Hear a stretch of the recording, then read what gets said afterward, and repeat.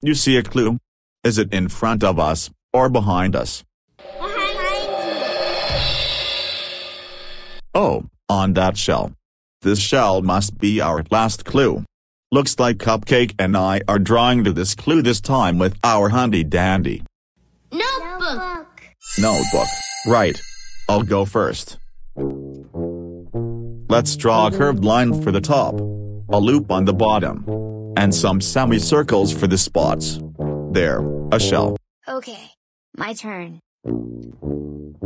So we start with a curved line on the top, a loop on the bottom, and some semicircles for the spots. There, a shell.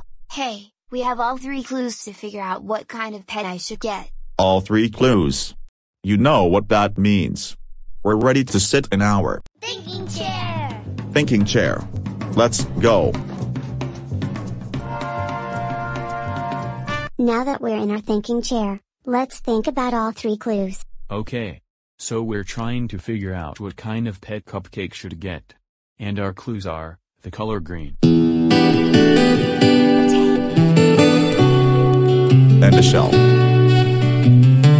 So what kind of pet do you think Cupcake should get? With the color green, a tank, and a shell. Well, maybe there's a kind of animal that could be the color green. And maybe it could live in a tank. Yeah, that could be it. But what about this shell? Well, maybe this green animal would have a shell. But what kind of animal is green, lives in a tank, and has a shell? A turtle. A turtle. That's it. That's the perfect kind of pet Cupcake should get. Yeah. Because turtles are green, they have shells, and they're kept in tanks. Just like Blue's pet turtle Turquoise. We just figured out Spot's clues.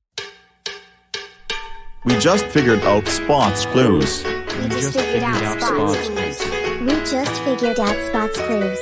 Because we're really smart. What a great idea for a pet. Yeah, Spot. That's a great idea for a pet. I can get a turtle for a pet. Yeah. Turtles are a great pet. Because Blue and I both got turtles for our birthdays. Oh yeah. That's true. Well, now that we know what kind of pet Cupcake should get, should we head on down to the pet store? No need. I called the pet store, and had them send someone over to deliver it. That must be pet delivery.